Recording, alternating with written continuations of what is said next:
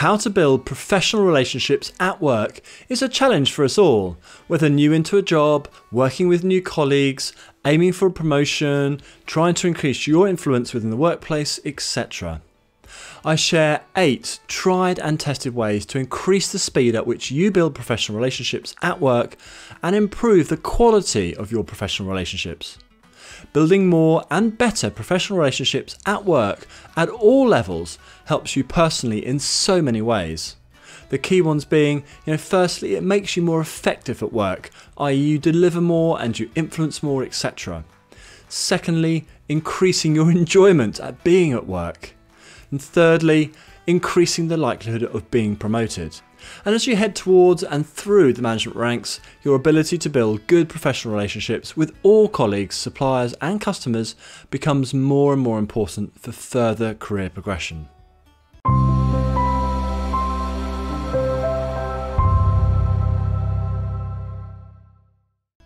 My name is Jess Coles, and I've had a 25-year management career in corporates and household names through to SMEs. I learned how to build professional relationships quickly, from the CEO through to interns, and have often been a go-to person in many companies I've worked at as a result of those relationships. Let me share with you my secrets of how to build good professional relationships quickly. And if you're new to this channel, Enhance.training shares business and people management expertise to help you improve your performance and that of your team and business. And if you like this video, please give it a thumbs up and subscribe. So the starting point in how to build professional relationships at work is to be a likeable person. Be friendly to your colleagues and everyone where you work. Smile and greet them by name when you see people in the corridor, at the water cooler, in meetings, etc. Be open and honest when you speak to others and when you work with them. And show your personality and be yourself. Be kind, considerate and friendly. In short, give your colleagues plenty of reasons to think positively towards you. Don't gossip about colleagues or those that you know outside of work. Don't spread negative rumours, don't openly criticise others. Word will get around that you gossip, criticise, etc. and you will reduce the trust that people have in you. You can't build good professional relationships without trust. So be friendly and positive.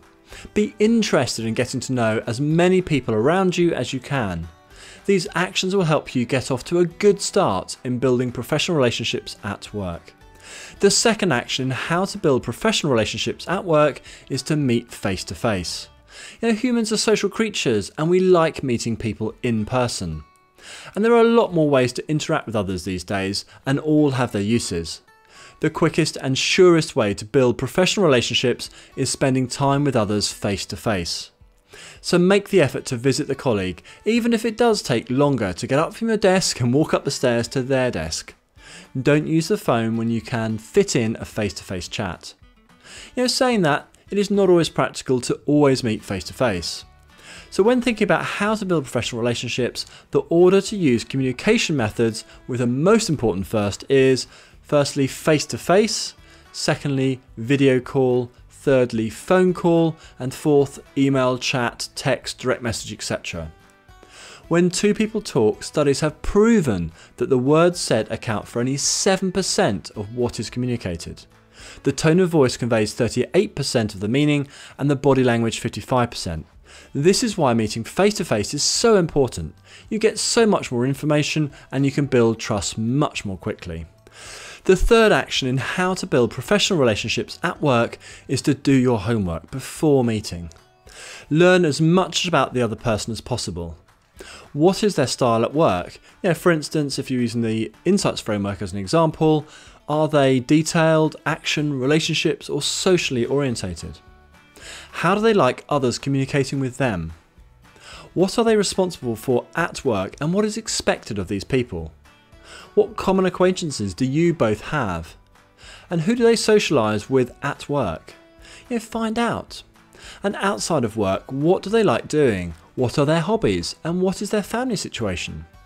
In short, find enough information that you can ask a couple of questions to get them talking about themselves. If you want to build a good professional relationship, you need to be interested in them and what they think and feel. Asking questions about their favourite subjects is a great way to get to know more about them and set them at ease.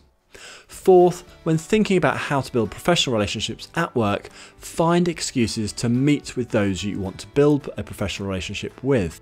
Here are some suggestions of how to do this. Firstly, ask for an introductory meeting with those that you wish to get to know. Make the meeting about them, not you. Similar tactics are invite the person to coffee, say, or to lunch. Second, reciprocity. Find out what projects they're working on and proactively provide analysis, introductions, insight, or something of value to them in completing their project. This is such a good tactic. Third, ask the person for their input and opinion on an activity or project that you're working on. And fourth, send them an article or report that you know will be useful to them and then ask to meet. Find any sensible work-based excuse to contact the person you want to build a relationship with. Think, how can I be valuable to them? Fifth, when building professional relationships at work, don't forget to build a personal relationship as well as a professional relationship. If you keep your relationships entirely focused on the professional side, i.e. what is happening at work, your relationships will be much shallower, less useful and less enjoyable than if you also include a focus on the other person's personal side. Find out what their hobbies are, what their interests are and what is important in their life. Do they play a sport, coach a youth team or do charity work? Do they have a favourite sports team they follow? Are they currently learning a new language or planning an exotic holiday? Do they have young children or a new pet? What gets them excited? Think of questions to ask that will get them talking about a favourite subject. A pro tip, keep notes about each person's key interests. When you have to remember the interests of more than say 20-30 people, your notes can become very useful indeed. And don't forget to tell them about yourself too. Make sure the focus is on them more than you. Sixth, when considering how to build professional relationships at work, always aim to help first and ask second.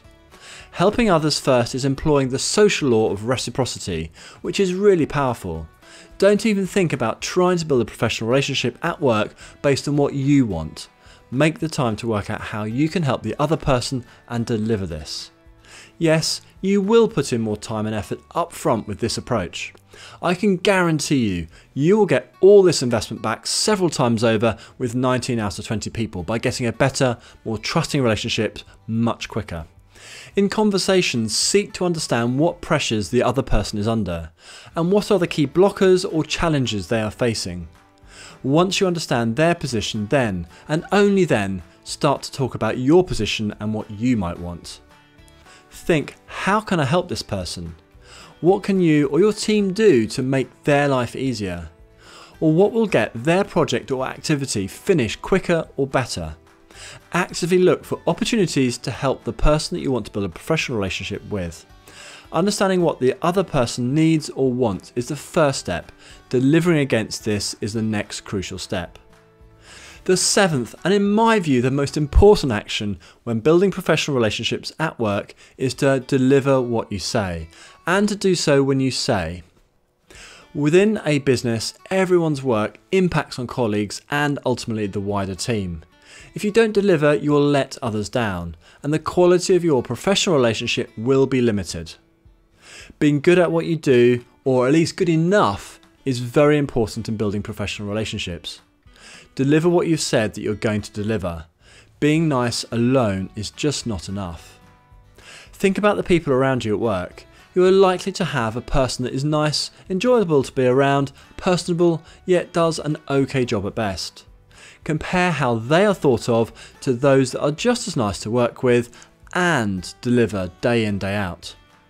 Those that deliver consistently enjoy, firstly, a higher standing in the team, secondly, their opinions carry more weight, thirdly, they are given the better projects and activities, fourth, they have more influence in the business, and fifth, colleagues are keen to work with them.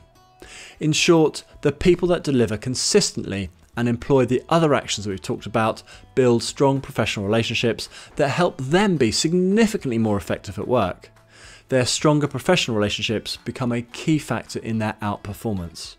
Make sure you deliver.